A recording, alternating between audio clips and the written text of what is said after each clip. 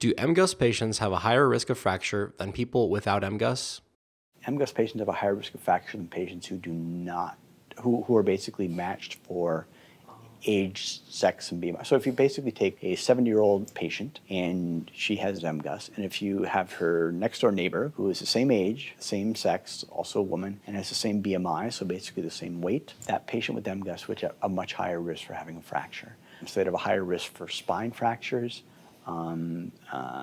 basically axial fractures, anywhere sort of along your central skeleton, or even on your long bones, like your hips and things like that. So the risk, it varies at different sites, but the highest risk would be at the vertebrae. You have a risk of having a fracture of your back of about 6 to 7-fold higher if you have MGUS than if you don't have MGUS and you're otherwise matched for everything else. We think the reason that is because even in patients who don't have multiple myeloma, they have these clonal cells.